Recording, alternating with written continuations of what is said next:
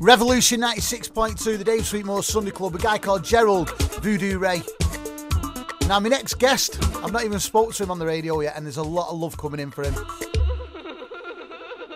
I did mention before we played that tune, if you went into any of the nightclubs or you were into any of the house music scene of the late 80s and the 90s, this fella will be no stranger to you whatsoever. It's an absolute honour and a pleasure to have him joining me in the studio today, Mr. Jay Wearden. How are you, Jay? I'm all right. I feel a bit shy now after that introduction. You're not shy. The way you've been in here for the last half an hour, you're not shy, fella. I know.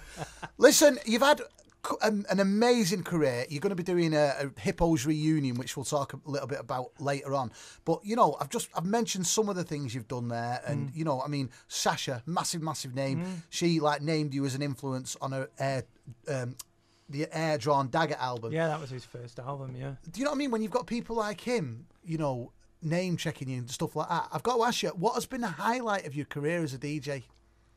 I don't know. There's been so many. I mean, I think I was lucky really to be sort of born in that sort of era of sort of when dance music first started.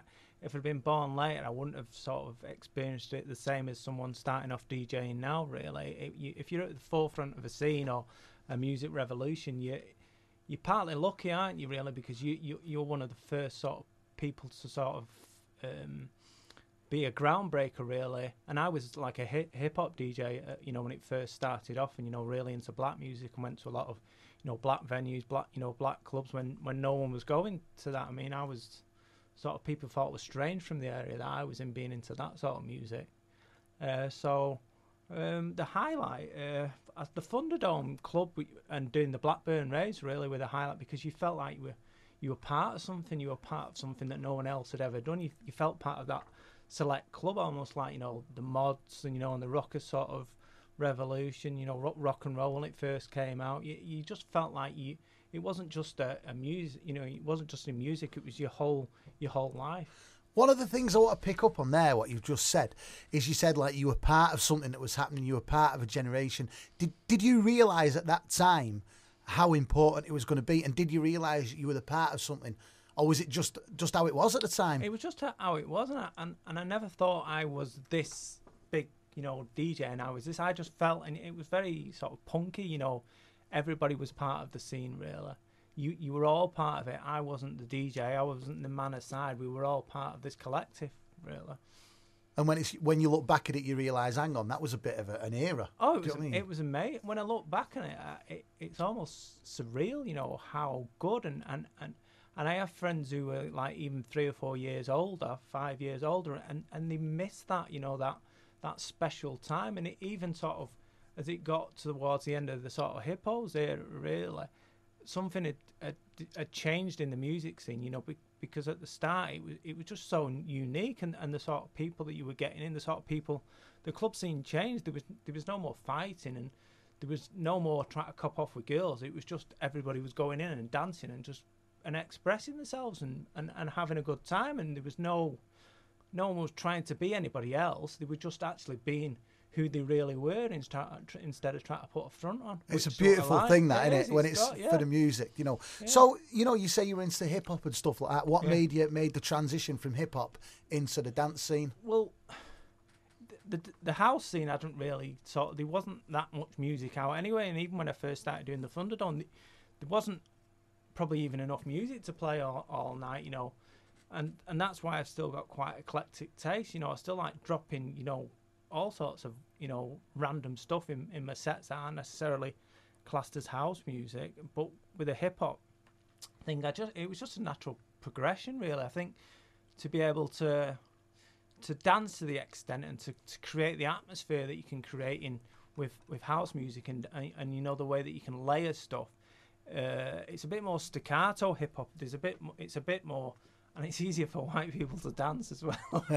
Hip hop, you've got to be able to dance. You can just jump about like a nut to house music. Without realising, you were obviously making quite a name for yourself. You know, when Sasha name-checked you as an influence, did you know that was happening, or was it just a case of he brought his album out and it was like... I didn't even know, really, and I'm quite... humble, even though it sounds funny saying humble, but I don't really think of, people sort of speak to you, or if I'm walking down the street and someone will just suddenly, my daughter gets freaked out, someone will stop me in the street or something like that, and it doesn't feel real. It doesn't really. All I've been interested in is going out and playing music in clubs. Really, I haven't really thought about it, in that way. When people tell, or someone will send me, like I'm in a book or something like that, and there's a couple of paragraphs. I don't know. It doesn't even really feel like me. You've very much kept your feet grounded. I just want to play music, really, and it's really important to me, the music I play. As I'm talking to you now, I'm not lying. I'm looking at the machine and the amount of texts and tweets that are coming in. A lot of love for yourself and a lot of love for hippos as well.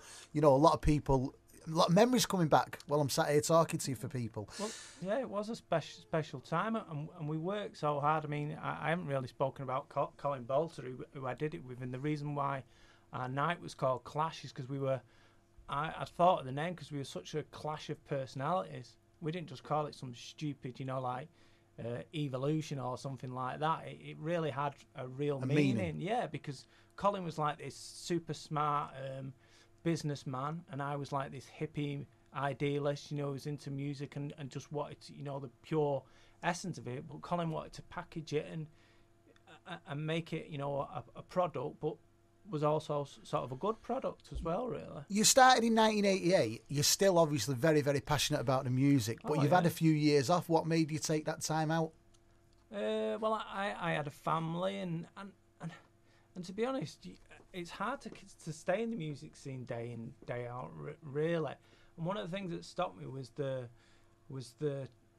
in the Manchester club scene, at sort of the time that I sort of stopped, there was a lot of trouble, with the gangs in Manchester and stuff like that. And I was promoting and running my own nights from being 19 till 23, 24. So I was running all the doors and everything. And you can imagine a young lad having to work with door teams. It's quite scary, even though, as you can probably tell from my accent, I'm not from an affluent area, and I've seen plenty of things. It's still, very hard working with a door team, and the trouble that was in Manchester, it sort of it put me off, really, and I think sometimes I think I didn't want to be Joe Bugner, really, if you know what I mean, or carry on fighting when I shouldn't be fighting. I'd rather wanted to go out,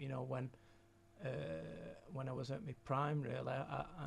And now it's when I do gigs, I only do like the odd gig because I enjoy it, really. I don't want to do week in, week out and get offered loads of things, but I just don't.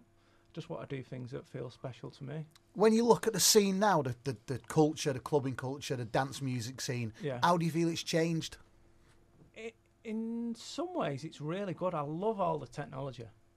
The stuff you can do. I mean, you can make. I mean, the stuff if I was in my pomp now, the music you can make on the fly, it's so creative what you can do. I mean, people, I get this digital vinyl debate. It just makes me laugh, because when you're on a dance floor and you're having an amazing time and the music's sounding brilliant, you don't look up and go, and everybody, I'm actually looking into the corner now. You don't look up and go, oh, he's not playing on vinyl. You're listening to that music, aren't you? You're not listening to it. And also, when you get the sort of damage that you get with records and the bad sounds, someone's not spent weeks, hours, days in a studio wanting you to wear pops and crackles and jumps on a record. And the things that you can do now musically, I mean, are just amazing. When I play on controllers, the sounds I can create and the loops I can do and the seamless way I can mix in key, it's just so much better.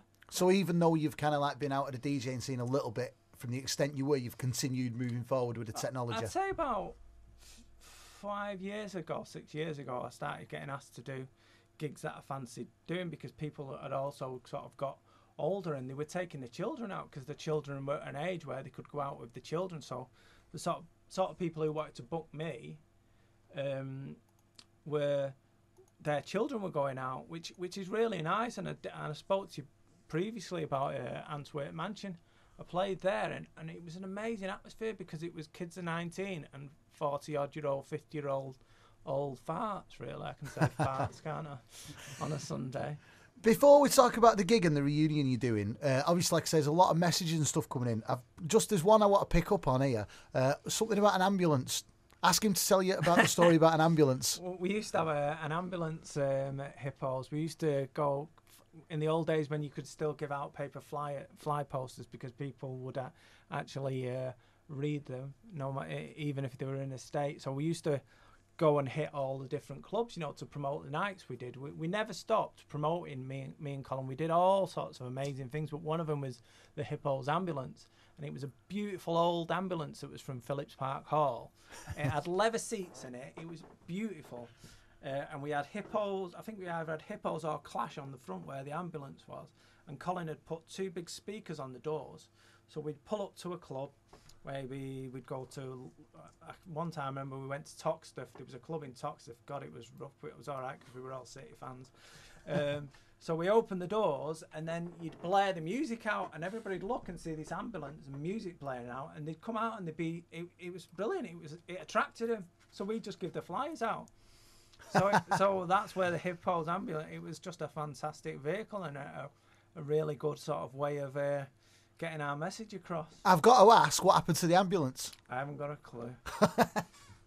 I don't know. You've not still got it then? It's not in your back garden? I would love that ambulance, yeah. Anyway, listen, I really appreciate, the stories and you taking the time out, Okay. Jay. But obviously you are here to tell us all about a reunion you're doing. It's going to be at Bowlers on Saturday the 30th of April, which is what, 2 weeks away? It is Something 2 like that. weeks yesterday. What's made you do it?